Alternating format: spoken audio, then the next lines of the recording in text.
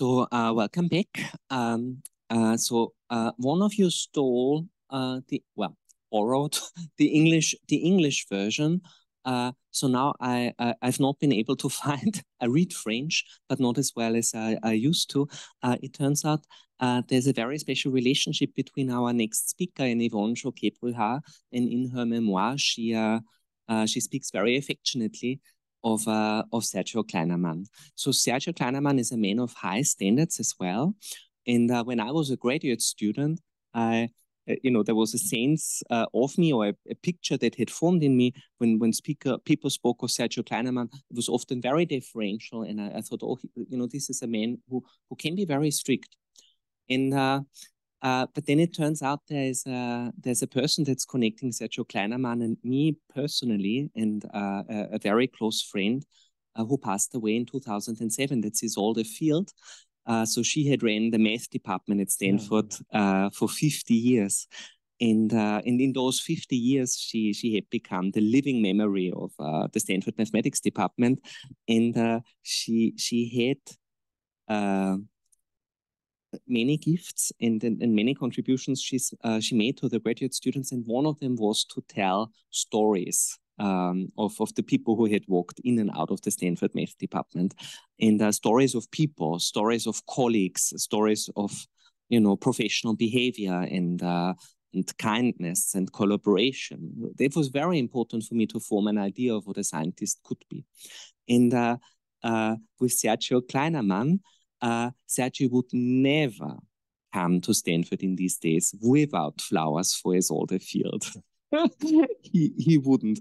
And then I thought, oh, maybe there is even much more to Sergiu.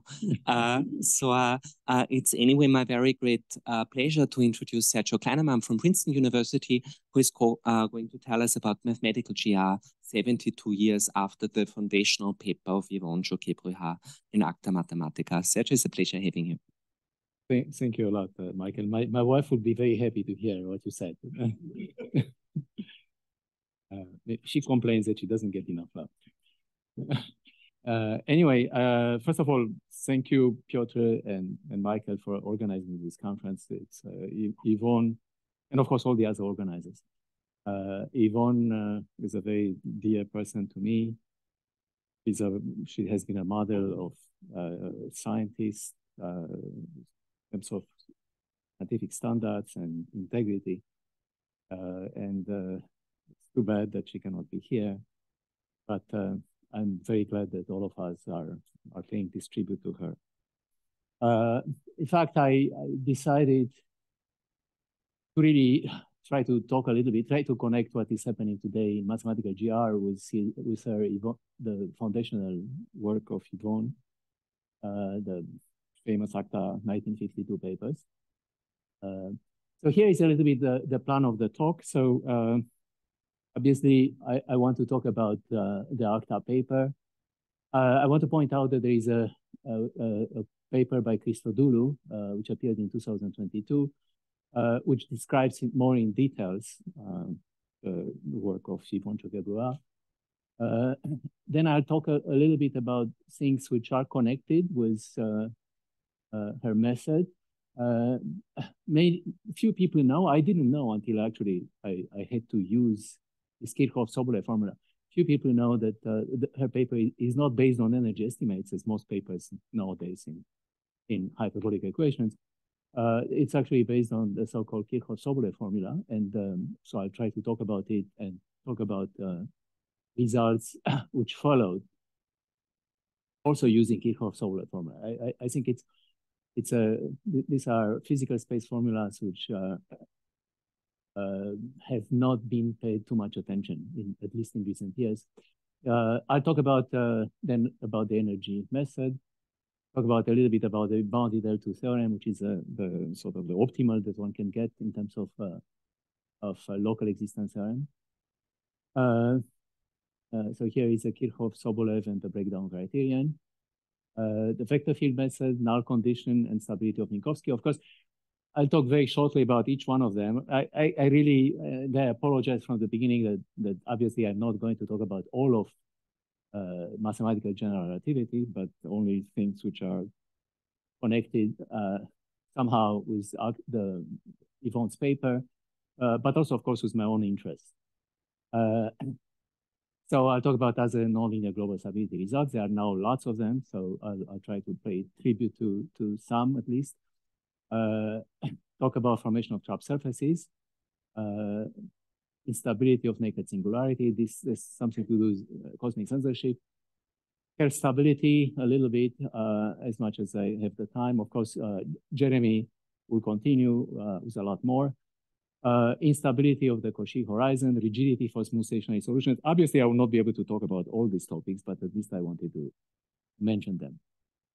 So here is, of course, the Einstein equations, the vacuum equations.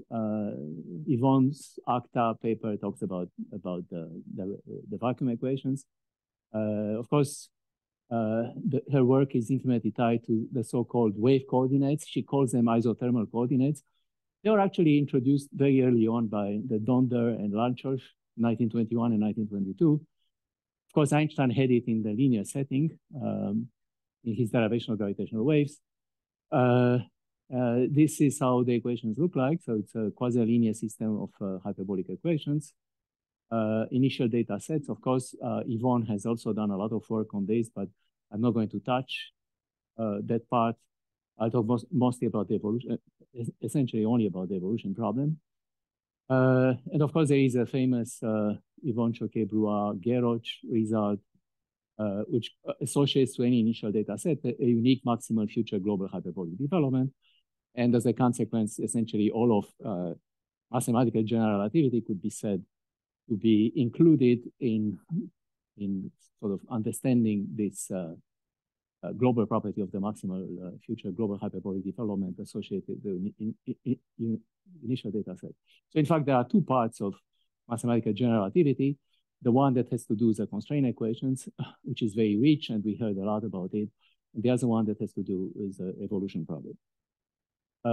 So here is the work of Yvonne that we admire so much. There is first, when she was still a student, there was a contra-undue paper in February of 1950, which is presented by Hadamard. This was really probably the greatest living mathematician at the time, who was so much interested in her work. So she started very well, I should say.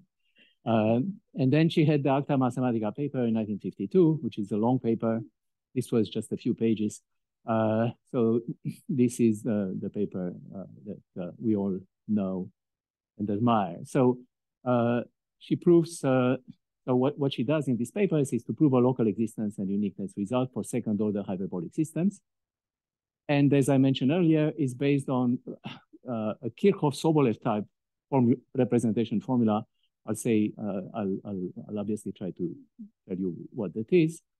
And then, so this is a very general study of nonlinear hyperbolic system of second order wave equations. And with application then for the Einstein vacuum equation in wave coordinates. And the result is not a very good result from the standards of today. She requires 5 derivatives of the metric and 4 of the second fundamental form in order to prove existence. So let me talk about the Kirchhoff formula in the simplest possible setting.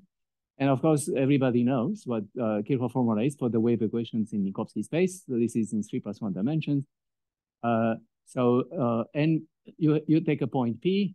You want to represent the solution of the point P in terms of, so this is an Alcon initiating at P, going all the way to the initial data. And you are integrating this function F. So I assume that the data is 0 here, and then I'm looking at the inhomogeneous problem. And there is a W here, an integral over the light cone from P.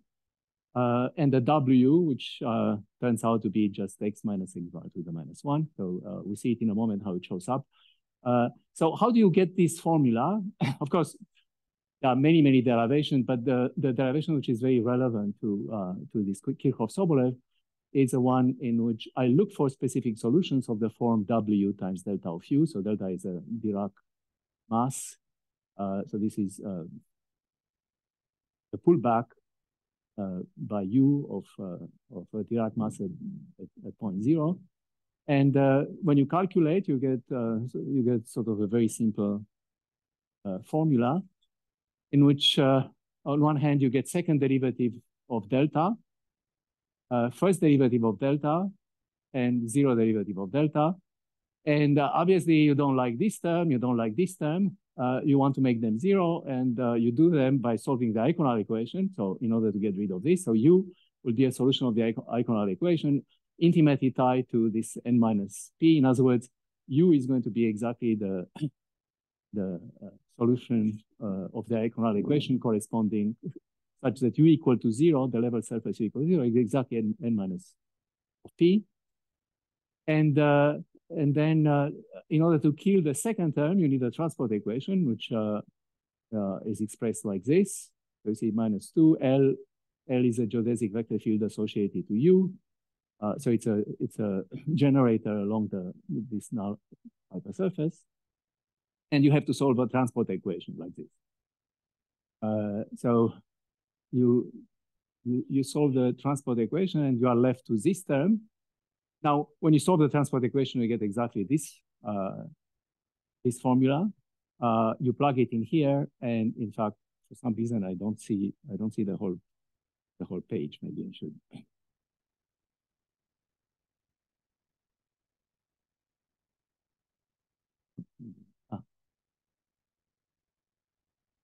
Yeah, so that there is. It doesn't work. Okay. Anyway, what you see at the end of the day, for exactly this W, you see that this gives you exactly the delta function. So in the end, you get this formula of W given like this. Okay, so that's Kirchhoff formula. Now you want to generalize it to curved spacetime. So imagine that you have a Lorentzian metric. You have again a point P on the manifold. You take the path of the point and the boundary of the path, which you call n minus p. You take L just like before, a null geodesic generator along the boundary. You find the second fundamental form for two vector fields x and y. It's a null second fundamental form, the usual thing. You have, of course, a Jacobi equation, which is dl, the derivative long L of chi plus chi squared is this term here. And then if you take the trace, you take S to be an affine parameter, you get this equation, which is a famous Racciaduri equation with 0 on the right-hand side. So this trace chi plays, of course, an important role. And here is what you do if you want to solve the Kirchhoff-Sobolev parameter. You want to solve the wave equation, excuse me. You want to solve the wave equation with an F on the right-hand side, initial data equal to 0. And you do exactly the same thing. You look for solutions of the type W times delta of U, where you solve, again, the Eikonal equation on your curved spacetime. U at the boundary is equal to 0. And just like before, you also want to solve the transport equation. So again, this is something very easy to do. You find out the W. But now the problem is that you cannot get rid. So you get the terms like this, which before, if you're exactly in flat Minkowski spacetime, this will give you just a delta at the point P. So this is a usual representation formula, the Kirchhoff formula. While in this case, you have to do something with this term. So what is being done, this was done by Hadamard, is introduce infinitely many corrections to get rid of these type of terms. Unfortunately, you need infinitely many corrections. You need to solve infinitely many transport equations. Every time you solve a transport equation, you use derivative of the metric G. So that's pretty bad if you want to do a nonlinear problem, right? So instead, so this was an observation made by Sobolev in 1936 for solving quasi-linear second order wave equations. Again, unfortunately, you cannot see the end. That's too bad. Anyway, so what he did was to stop at this level. right? So of course, if you use this calculation, you get this formula. Phi of p is the integral along the light cone. So this is exactly like the usual Kirchhoff formula, but you have an error term which looks like this. So it's an integral again along the boundary, an error term which, as you see, it has a two derivative of trace chi along the boundary. And of course, you can see that you lose derivatives here quite a lot because trace chi depends on the metric, on the curvature. Therefore, two derivatives of the metric, and you have two more derivatives. You already have four derivatives, and you start seeing why Yvonne Choquet-Bruhat had to use a lot of derivatives on the initial data.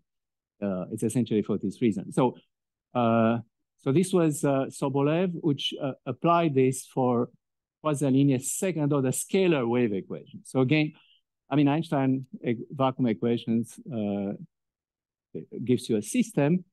So this was the main technical novelty of Yvonne Choquet-Bruhat, was to adopt this Kirchhoff-Sobolev formula to the situations where you have systems. So that's what you see here. So she's treating equations like this. So these are linear. So let's start with a linear equation. For a system, so S can run from 1 to whatever, 1 to 100. And you look for solutions again of this form, but this time, obviously, you have to solve systems of transport equations for WS. So U is again a solution of the diagonal equation corresponding to the metric A lambda mu. This is the Lorentzian metric. To solve the diagonal equation, but then you have to solve a system of transport equation, where now, because of the shape of this equation, you also have to take into account the sub-principal term, right? So it's not just the second order term, but also this term you have to cancel. So the formulas have to be adapted in such a way that you also get rid of the term. And then, of course, Yvonne applies this to quasi-linear wave equations. So this is a most general kind of second order equations. You could, in principle, have dependence of the gradient of phi. This is what happens in fluids, in fact. Fluids you have, but of course for the just Einstein equations, you don't need this term, and that's what in fact Yvonne did. But her method applies equally well to the case where you have a derivative of phi here. So as I said, the method requires a derivative on trace chi to be in infinity. So that means that the curvature has to be in infinity. Two derivative of curvature has to be in infinity. You need one more derivative for the linearization, and that's what you get the magic number 5, which was used by Yvonne in her work, right? So that's basically what explains her work, right?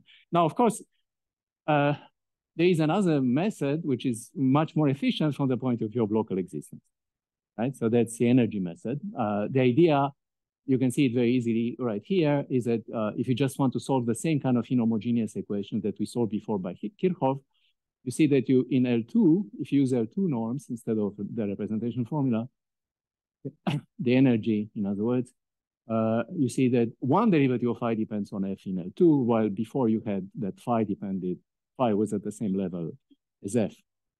So obviously you gain a derivative here, and but that's not the only advantage of this method. I mean, I remember actually I had many discussions with Frisch John when I was collaborating with him. And he told me that the most important, he saw that the most important thing that happened during his lifetime, from the point of view of partial differential equations, is the fact that they got rid of the characteristics in treating quasi-linear hyperbolic equations. And in other words, you don't need any representation formula whatsoever. That's a main advantage of that, right? As we shall see, actually, this was, I mean, exactly at the same time that this happened, Christodoulou and I started to use actually again characteristics in order to do the global stability of Minkowski space. So I was joking to Frisch John and I said, well, you know, the best what happened in your lifetime was to get rid of it. We're putting it back. So anyway, there were even before the Yvonne's Acta paper, there was works by Friedrich Levy in 1928. This is a famous work But as you see, it's very limited. It uses energy methods to prove uniqueness and domain of dependence of solutions to the initial value problem for linear hyperbolic differential equations, right? So this was, and again, I think it was just scalar in that case. And then Schauder did what I just told you. He proved for quasi-linear, this was the initial value problem for quasi-linear hyperbolic equation of second order in a number of independent variables. That's the name of the paper, in which he treats using this Kirchhoff-Sobolev idea. He treats scalar equations, right? So again, as I said, Yvonne deals with systems. So that was the main technical difference. So here are results based on the energy estimates. So there is, of course, Loret introduced. So Loret had these very, very general lectures on hyperbolic equations, which appeared.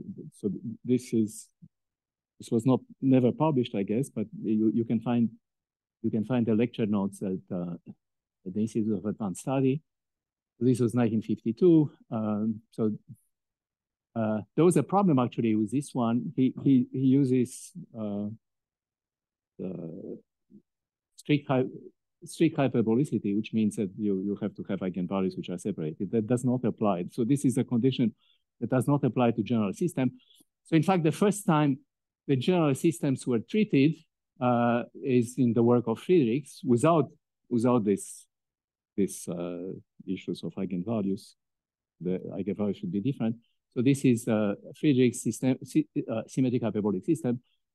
And of course, it applies also to the Einstein equations. You can write down the Einstein equation as a symmetric hyperbolic system, and therefore apply Friedrichs method, energy method, and you get various results. So the first important result is one of Fisher-Marsden in 1972, where using energy estimates in the spirit, well, it's not, they don't use symmetric hyperbolic systems, they have something else due to Kato, but in any case, there is essentially the energy estimate, Sobolev inequality and interpolation allows you to get to 3½ plus 1. So instead of 5 and 4, you get now S larger than 3.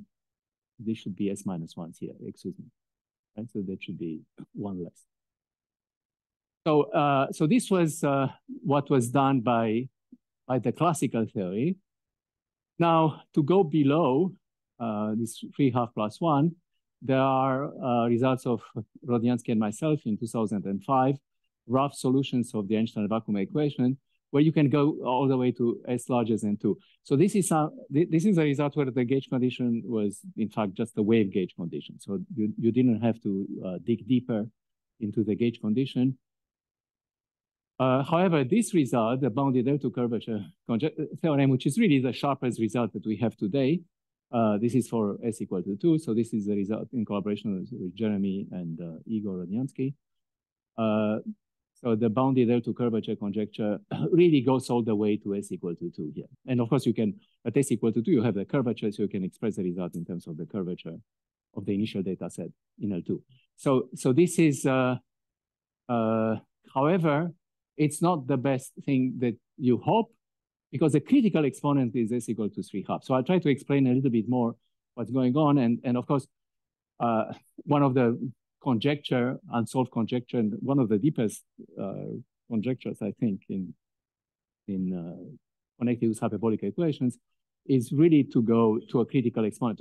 In other words, to get an existence result consistent to the critical exponent, which is S equals 3½ So you see, you still have a half gap to go. This is something really that has to do with quasi-linear equations, I should say, from the beginning. Maybe I'll mention more later.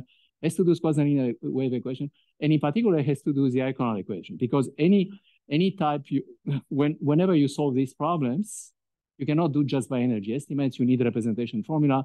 Representation formula brings back the characteristics, as I just mentioned earlier, and the characteristics have problems in terms of how far you can go. In fact, this result is optimal from the point of view of the geometry of characteristics. Okay, so I'll say a few more words later on. Okay, in any case, let's go to the breakdown criterion. So this is something that clearly is connected with Yvonne's use of of the Kirchhoff-Sobolev formula.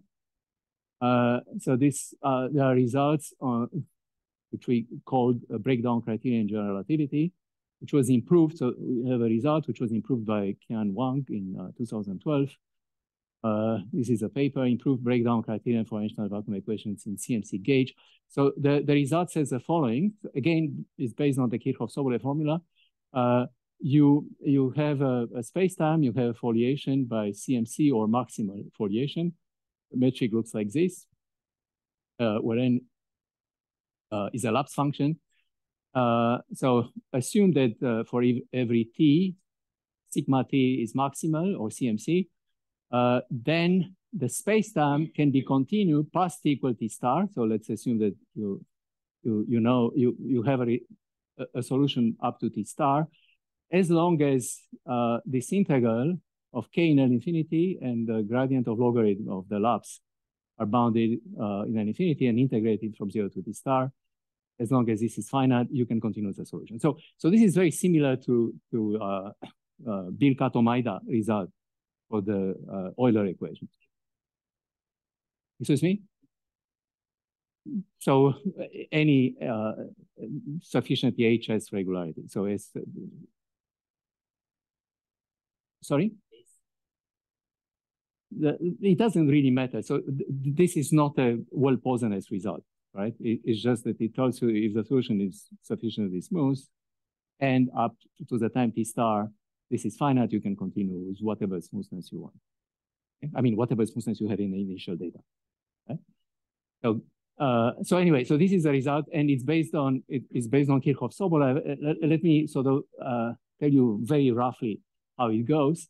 So this condition star, which was the condition here, allows you to get a first energy estimate for the curvature. You show that the curvature is in L2.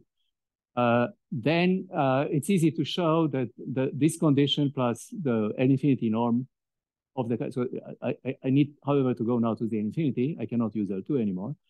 If I control the infinity norm plus this condition, then I can get higher derivative of the curvature. So this is connected with your question, right? And but the crucial point is this one, is to show that if star is satisfied and I have curvature in L2, then I get this in L infinity, therefore I get this, and therefore I get higher regularity. So this is a crucial point, and it's complicated. It's based on the Kirchhoff-Sobolev formula in the following sense. You write down a wave equation for the curvature of the type on the right-hand side, curvature times curvature. And then you apply this Kirchhoff-Sobolev type formula, a la Yvonne Choquet-Bruhat, and you get that the curvature. You see, that's the advantage of the Kirchhoff-Sobolev formula, because if I would have a derivative of the curvature on the right-hand side here, I would be in trouble, right? So the important thing is that I see only the curvature itself. Of course, I see this term, which in principle depends on a lot of derivatives, but that's the sort of thing that we can finesse. So what we can show is that as long as you control the curvature flux along these null hypersurfaces, we also control the geometry of these null hypersurfaces. In particular, you have to control the radius of injectivity, because obviously for this formula to make sense and to be able to apply, I need to have at least a small portion of the spacetime. In other words, n minus p has to be sufficient. I have to have a lower bound for n minus 1 of p, which means a lower bound of the radius of injectivity. So the crucial geometric thing that comes in here is that just curvature flux along n minus p control the radius of injectivity of these null hypersurfaces, plus bounds for this type of terms. Of course, there are some other terms here. I mean, it's much more complicated, but roughly speaking, the main term is this one, the two derivative of trace chi, right? Right. So let me say a few words about this. Unfortunately, I'm not going to go into the detail, but that's a very long story. So how you show the radius of injectivity is included in this sequence of papers, which I have here. So there is a paper in 2005, which is causal geometry of Einstein vacuum spacetime with finite curvature flux. So the important thing here is that, of course, there are lots of results in geometry that tell you if the curvature is in an infinity, you control the radius of injectivity. Here, the important point is that you can do it with just curvature chain L2. So you control the radius of ejectivity with curvature chain L2. So that's sort of a long story. It's based on these 3 papers: causal geometry of Einstein vacuum spacetime, the Kirchhoff-Sobolev parametrics. So we had to have a more geometric version of Kirchhoff-Sobolev in order to really get everything out of it. And then there are some technical things with sharp trias theorem on null hypersurfaces. That's another paper together with Rodnyansky. Sorry, this is the same for some reason.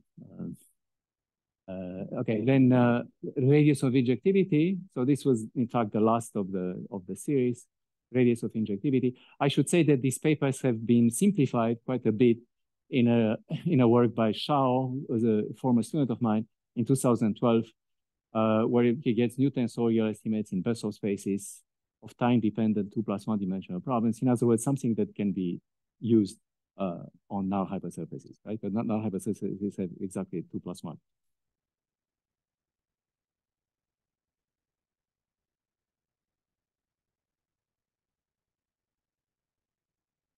Yeah, and of course, it's essential that you satisfy the Einstein equations. It will not be true without. So the Einstein equation plays a fundamental role.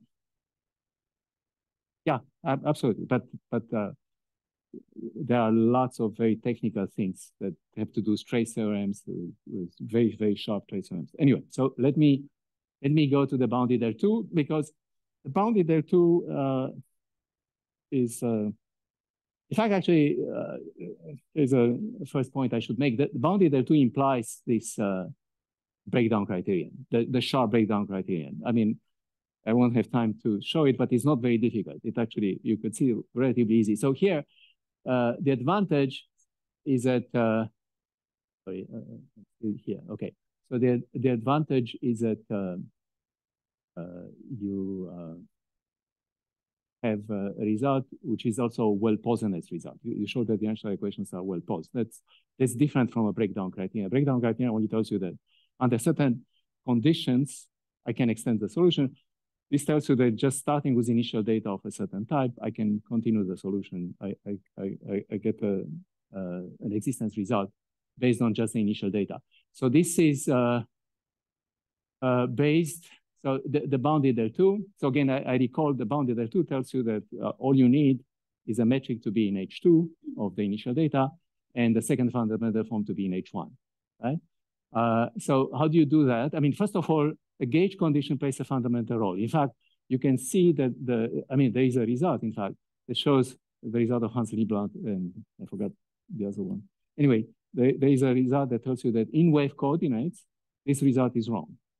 So you don't have well-posedness in H2, right? So it depends, it's a result which depends essentially on gauge condition. So the gauge condition that you need is one for which you see what is called the null condition. So you have a specific version of the null condition verified in the correct, if you have the correct gauge. So the gauge that we pick is one which expresses the Einstein vacuum equation, the Young-Mills, right? So it's, I don't think I'll have the time to go through the description of the gauge. It's not too complicated, but in any case, it's one in which you actually see the null condition is verified. I don't quite, I mean, I must say, I'm still puzzled by the fact that everybody in the field wants to use wave coordinates. There are so many other coordinates which are better, right? So for example, this one that we use here are much, much better, right? Because you have the null conditions verified. So yeah, it has a frame, right? It has a maximum foliation together with the frame. So it works much better. So I don't quite see, but you know, people like wave coordinates, fine, it's okay. But why freeze John? Oh, because it's all hyperbolic equation. Right. Anyway, so this is it's another representation formula that you need, which uses characteristics, but it's a plane wave, unlike the one that we had before, which is based on an alcon. This is a plane wave representation. You see, it's an exponential here, e to the I lambda u omega here, where u omega verifies the iconal equation. So again, the iconal equation comes in. Characteristics are very important in all this. Once you have this type of representation, you get bilinear estimates. So this is where the null condition comes in. there is a special structure in these coordinates. The Einstein equations have a special structure, which we can start using by using bilinear estimates. So there is a proof for bilinear estimates, which is due again to Rodniansky and myself, which is used here. However, one important point that I need to make is that when you apply these bilinear estimates, you need somehow to look at solutions of wave equations. So you have two wave equations. You have a bilinear form between phi and psi. You need to represent at least one of these equations using this representation formula, not the second one, which is a great advantage. But the second one, you can just use just energy estimate for it. In other words, you can use this equation as it is, but you have to use a plane wave representation for one of them. So what's important, again, is that we need to control the geometry of the level surfaces of U omega. And once more, the reason you cannot go below H2, in principle, you should go below H2, and I'll explain in a moment why. In principle, you should go below H2. The reason you cannot go below H2 is because of you cannot control the geometry of the surfaces, U omega, below H2. Okay, so H2 is sharp, and it's sharp at the level, right. So I said, oh, yeah, okay, and of course, you need to have a sharp error estimate for the fact that, as I said, you represent a solution of this equation by this representation formula. But of course, you get an error term. You have to estimate the error term. And this is very hard. This was done by Jeremy in three papers, actually, which four. Okay, so it's one of the most technical parts of the whole thing. Just to show that you can control these error terms. So why did I say that in principle you could go below H2 is because for geometric equations, which have sort of similar structure, but which are not quasi-linear, so which are semi-linear, in other words, for which the metric is a Minkowski metric, you can do much better. And in fact, there are plenty of results now where you can go all the way to the scaling exponent. In particular, in this case, it would be H3 half. So the reason you cannot go to H3 half is because of the quasi-linear nature of the equation. Okay? So that's one of the. Nevertheless, we have a conjecture, of course, that there has to exist a scaling variant global world Poisson as a result. Why we have such a conjecture? Because we believe in the Einstein equations. The Einstein equation is such a wonderful equation. How can it not be true, right? So there has to be one. We don't know what it is. And this is, I think, this is the boundary, in a sense, of what is known in the wake of Yvonne Choquet-Bruhat's work. That's where we are now. We don't have such a result. And obviously, the goal of the next generation is to look for such a. And of course, this will be very important for, say, cosmic censorship and many other things, right? In particular, I should say that once you go to the critical exponent, of course, you have global existence also. So this will be also a sharp stability of Minkowski space result, which I'm going to talk about now. So let's talk about stability of Minkowski space. I should say that stability of Minkowski space also has something very important, a very important contribution of Yvonne's. Is this paper that really, I remember, obsessed me at the time when I read it, because I was already interested in stability of Minkowski space, but there was this funny result, sort of a very short paper. I think it was also a Condrendu paper, where Yvonne Choquet-Bruhat shows that in wave coordinates, you get a logarithmic divergence, right? So in other words, if you linearize the Einstein equations in wave coordinates, and you look at the first non-trivial iterate, you get logarithmic divergence in terms of decay, okay? So you expect decay to be like e to the -1 for wave equations in Minkowski space in 3+1 dimension, but somehow you get a logarithmic. So this is actually the same thing. This kind of logarithmic divergence, of course, shows up in what Lindblad did later on, where he actually showed that you have ill-poserness exactly in H2. In any case, this was a major, presented a major problem. And of course, you have to realize that you cannot use wave coordinates, right? Okay, so anyway, before I want to write some works which played an important role in stability of Minkowski space. There were some results of John. There was my result in 1980, where you get global existence for nonlinear wave equations in sufficiently high dimensions. The vector field method is something that played a major role in stability of Minkowski space. This started with work of Moravec. There was some work of John and myself, and my work of 1985, which presents a vector field method as a systematic way of getting decay without using the fundamental solution. However, using characteristics, right? You don't use fundamental solution, but use characteristics. So anyway, this is then the null condition. So you need the null condition because there is an example due to Friis-John, which is the notation of phi is dt of phi squared. Equation which doesn't find the null condition, and there's a consequence one in which you don't have global solutions even for small initial data. Okay? So that's so you get a logarithmic divergence. Therefore, to get around this, you need the null condition, and this was something that was done by Istodulu and myself, my paper in 1982, in which this null condition is expressed as sort of a way of getting around difficulties with decay. Obviously, I won't have time to get into it. Then, of course, there is a paper of 1993, Istodulu and myself, the nonlinear gravitational stability of Minkowski space, which is based on various new ideas. A flexible gauge choice, so we don't use the wave coordinates. I mean, you hear me many times saying that, but you don't use wave coordinates. You use a gauge condition, which is much more geometric. It brings back the use of characteristic, as I just said, because you need optical functions, because optical functions really give you the correct decay for solutions of curvature, let's say. Adapted vector field method. So this is the vector field method. This was done in Minkowski space. Here, of course, it's based on Killing vector fields, I should say.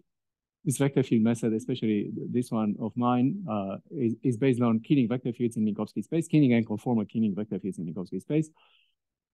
Well, of course, in perturbations of Minkowski space, you don't expect to have Killing vector fields, but you have a way to adapt the vector field method such that the deformation tensors of the vector field, you construct vector fields, the deformation of vector fields are sufficiently small so you can control them in perturbations. So, and of course, there is an intrinsic version of the null condition, which is something which is not expressed specifically in terms of solutions of wave equations, but it's sort of intrinsic in the geometric structure of the equation. Okay? Anyway, obviously, I won't have, I mean, most people already know what this is, so I'm not going to be able to go into the details. There is, however, people are not satisfied with this result, so they had to go back to wave coordinates. So there was a result of Lindblad and Rodniansky, which was a beautiful result, where they showed something that we thought was impossible. Actually, at some point, I realized that it should be possible because of a result of Lindblad. So Lindblad had a very important observation in this, which made it possible. But at the beginning, we thought, I mean, when we did this work on stability of Minkowski space, we thought that wave coordinates would be impossible because of this logarithmic divergence, which was pointed out by Yvonne Choquet-Bruhat. So what they observed here is that even though the Einstein equations in wave coordinates does not satisfy the null condition, which is important because otherwise you have counterexamples for global existence. It satisfies something called the weak null condition. And the weak null condition allows you to get a logarithmic divergence, but somehow this logarithmic divergence does not change the structure of the global solution. So it's a slightly more complicated asymptotics, but nevertheless you can do it. There were many other results in the wake of our result. Many other results in vacuum. My work with Nicolo, for which deals with the exterior problem. Of course, what I just said, Lindblad Rodniansky in 2005, Bieri in 2008, She relaxes the initial conditions which were needed in our work on stability of Minkowski space. She gets a much better result. You need much weaker decay for the initial conditions. This was later, recently actually, improved by Shen, which really gets an amazing result in terms of decay. So that's 2023. There is a result of which really treats the Einstein equations in 2 dimensions, which is much harder from the point of view of decay because there is less decay.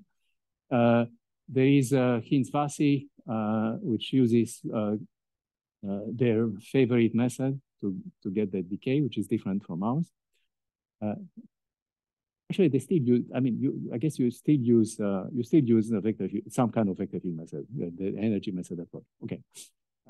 Then there is graph, which does the space-like characteristic data, and so on and so forth. Now, again, the conjecture here is that there must exist a scale invariant version of stability of Minkowski space. So this is connected with this bounded, what I said earlier about the bounded L2. You want to go all the way to, if you can go all the way to a critical exponent, then you also have a global stability of Minkowski. Yes? So the result about differentiability, does he need more to get this? No, this is for decay, minimal decay. Right, but he was having the same differentiability. Differentiability, yeah, it doesn't. There's much derivative. Uses one derivative. Sorry, and uses one derivative. Right. Yeah, but the main you uses okay, so then there are, okay, so this is a conjecture again, which I think it's extremely important. And we know very little about it, unfortunately. So for Einstein equations with matter, there are many beautiful results. There is Zipser in 2009, which treats the Einstein-Maxwell equation, Le Floch-Ma and Qian Wang for the Einstein coupled with Klein-Gordon equation, Lindblad and Taylor and the Fachman, Judio, Mulevich and Taylor in 2020 for doing Einstein-Vlasov equations coupled with the Einstein-Vlasov equation. Ionescu Paus are there doing again Einstein-Klein-Gordon equation, but from a more Fourier method point of view. And there is this beautiful result that we just heard yesterday by Zoe, which is on Kaluza-Klein. I guess this, yeah. Anyway, so that's as far as global stability is concerned. How much more time I have? 5 minutes. So let me start.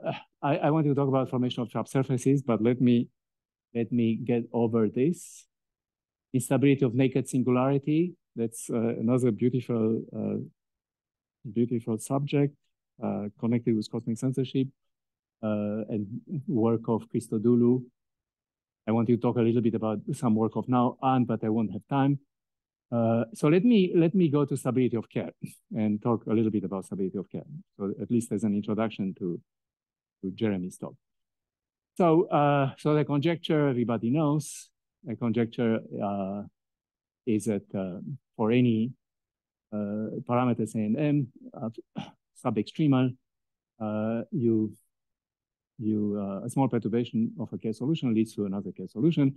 And the theorem that we have proved recently, the main result was Jeremy in 2021, based on a few other papers, in particular the GCM papers about which Jeremy will talk about, which play a fundamental role, and also a work of Shen. And finally, the last paper of the series, which is in collaboration with Elena Georgi in 2022. So I just want to say a little bit, give a non-revisionist, I hope, history of the subject. I guess you heard a slightly revisionist one Monday. So first of all, the discovery of Kerr in 1963. So I'll go very fast over the most important steps. I want to stress that somehow this result that we've proved, and we are very happy that we're able to get this result at a conclusion, but it really is based on the work of many, many other people. So it's really a collective effort as far as I'm concerned. So in particular, there's a work done by physicists in sort of the golden era of mathematical physics. Reggie-Wheeler, Teokolsky equation, which played a very important role. Reggie-Wheeler is what is known under the name of metric perturbations of the Einstein equations. Teokolsky, which corresponds to the curvature perturbations, which is the point of view that we adopt. We do things from the point of view of curvature perturbations.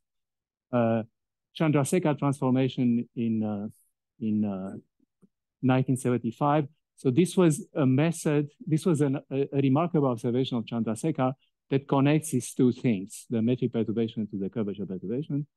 There is a work of Whiting. I mean, essentially, all these things which were done here were done in the name of proving some kind of stability, but the physicists were only able to do stability for modes, so you have to decompose the equations. First of all, they do the linearized equations. They always do the linearized equation.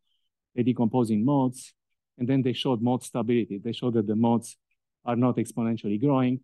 So that's more or less the main result of the series was the one of Whiting in 1989.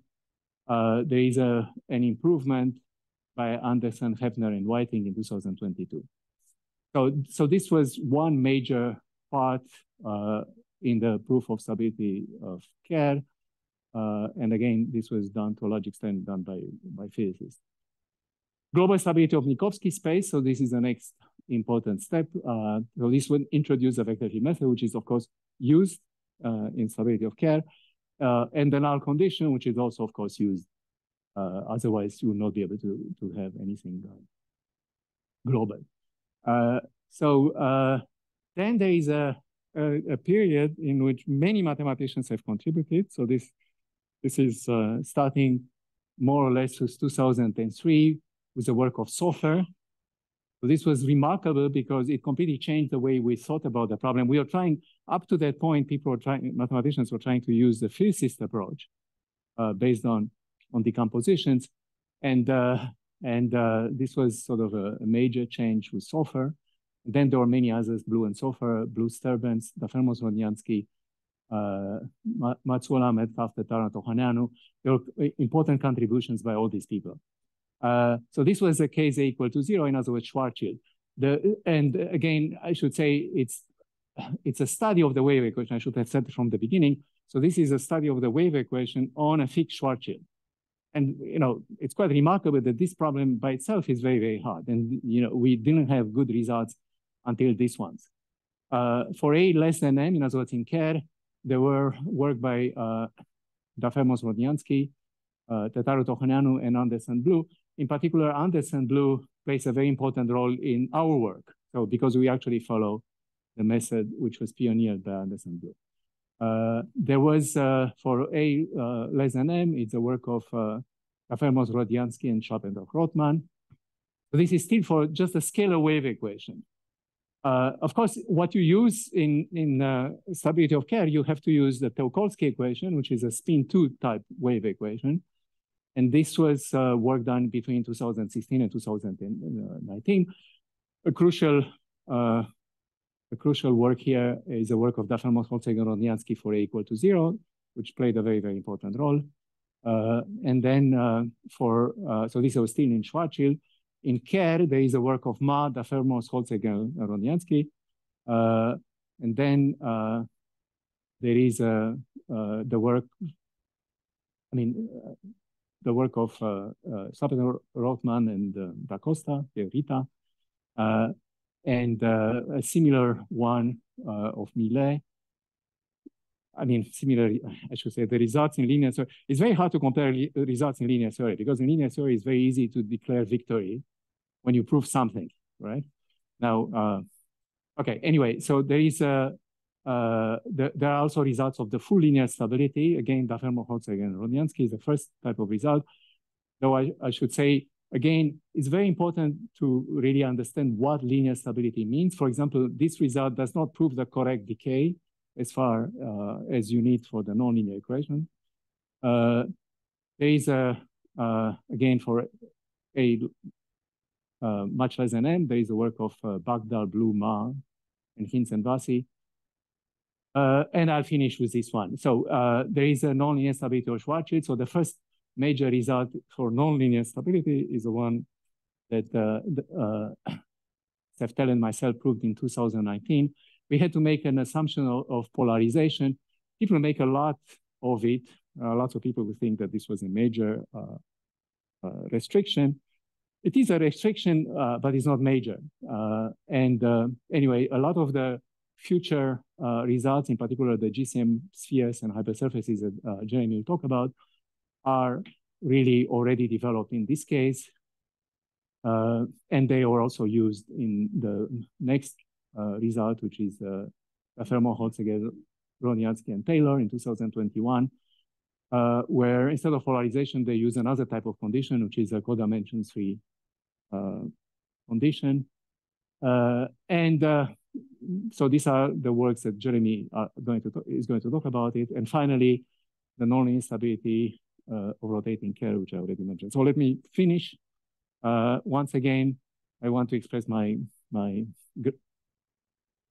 gratitude for you guys to organize this conference. It's really a wonderful thing to do for Yvonne. So thank you. It's a wonderful thing of you to give this wonderful presentation. Thank you.